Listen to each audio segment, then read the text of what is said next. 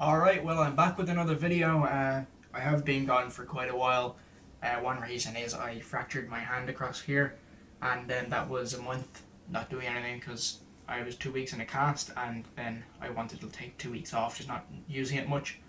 Just let it heal a bit. I still have 2 weeks until it's properly healed, but I decided, since I've been gone so long, I'm going to make a video.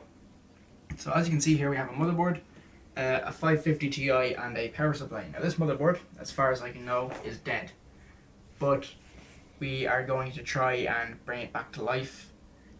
First of all, I want to try just putting a battery in, because sometimes if you take a battery out of a motherboard, leave it out for 5 minutes and put it back in, it can sometimes clear the CMOS, and I think it might be the BIOS that's screwing it up, because I put an overclock on my 8320 when I had it in this, and that might have done it over, which I'm not entirely sure about. So we have an FX 4300 here as well.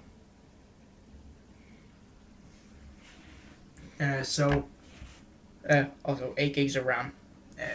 So what I'm going to do is I'm going to put the battery in, put the CPU in and the graphics card and hook it all up, and see if that works. And if it doesn't, well then we'll try clearing the CMOS here. So anyway, let's get one of these batteries out.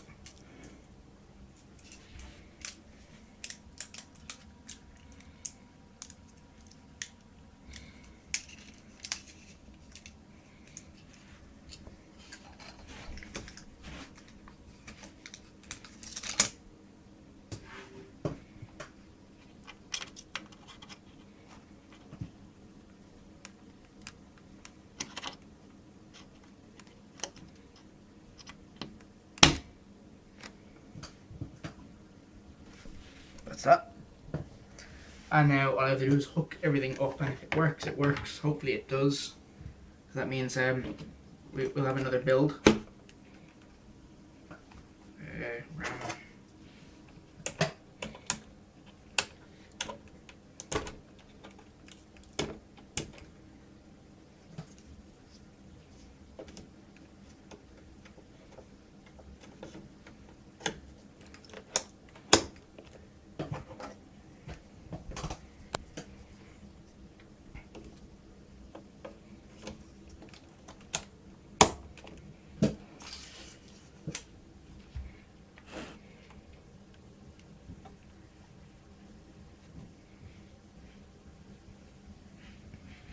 Now we're going to find the triangle, which is in this corner here.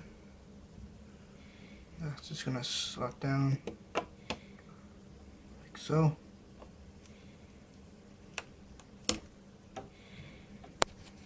There we go, and we have a stock cooler. We're going to have to put some thermal paste on first, so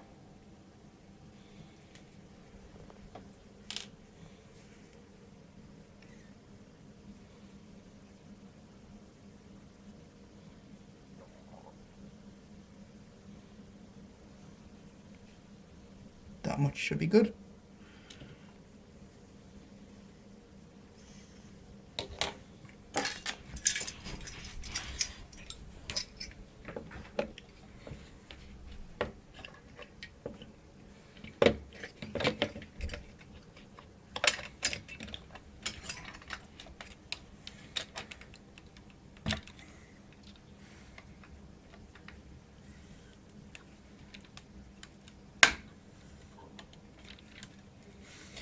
And put this in CPU fan 1. There we go. That doesn't really matter. Now we're going to want to take all of our cables from our power supply and hook them all up. Don't even ask about this. We can't find the PCIe Express for the PCI Express power for this modular power supply, so we're just using a couple adapters.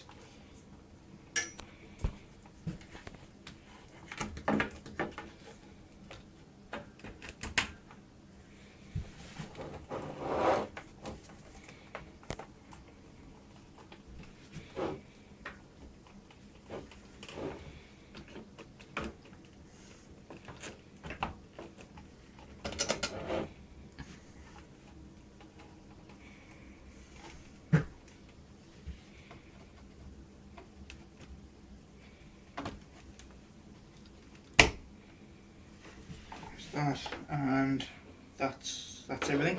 So now what we're gonna have to do is plug in a HDMI, which we should have around here somewhere. Yep, already hooked up to the TV and everything. Monitor, TV, whatever you want to say.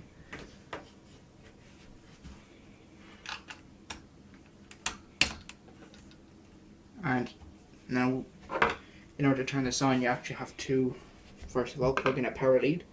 That would work.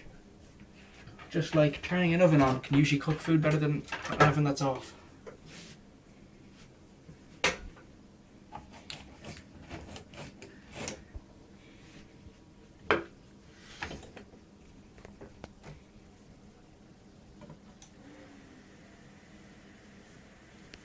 And there we go.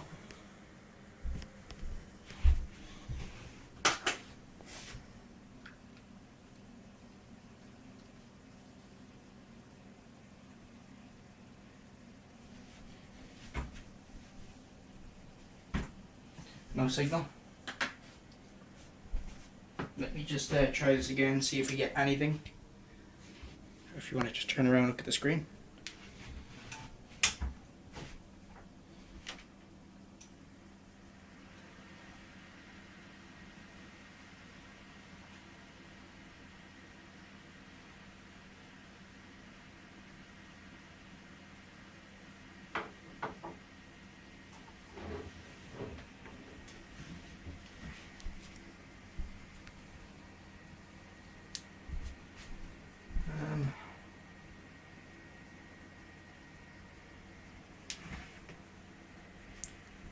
All we have to do, if you just give me this a couple of minutes, we're going to hook up a keyboard and mouse and stuff, and then we'll do all this again. But on the bright side, it is just about posting, so I'm happy about that. Okay, so now we're just going to update the BIOS. Just use the internet flash. So this will just download the latest one, the latest version, and update it itself rather than using a USB stick or anything. So I'm going to do that. Firmware. On the bright side, downloading stuff from the internet with our internet is with our internet speed should be fairly snappy.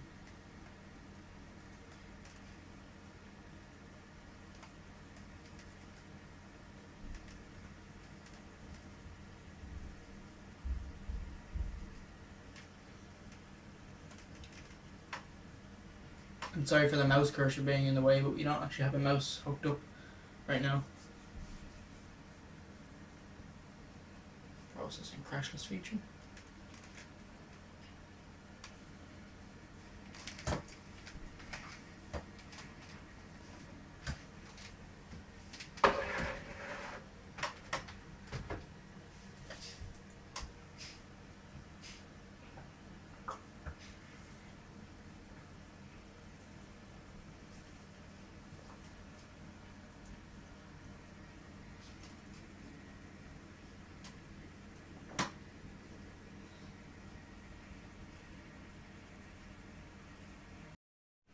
Okay, so I'm just after pressing enter to reset the BIOS.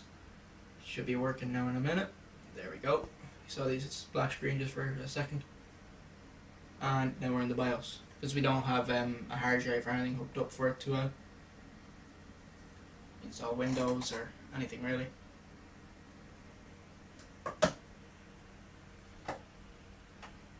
So actually, that didn't reset the date and time, which is what we actually needed to do, which is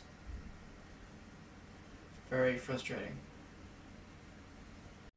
So this motherboard, the motherboard's time, as you can see, it says Monday the 7th, 29th, 2015. If you look down in the bottom right, it's set to when this motherboard was new. So we just have to go in and do this. Now I probably should have had the thing set up in the first place, which I didn't. Stupid me, I guess. And then I'm going to hit apply. Okay. Now that should be it all sorted. Save changes and exit. Yes. And that should be it. Everything alright, kind of. And there we go. So this motherboard seems to be alright. We'll have to find out once we do a build in it, which I definitely feel like I will be doing a build in it because I'm selling some parts out of the other one. So motherboard seems to be fine, thank God. That's a bit of money we can save now rather than buying more parts. I'll either sell that or use it in a build, I'm not sure. But don't forget to like and subscribe, and yeah, I'll see you guys in the next video.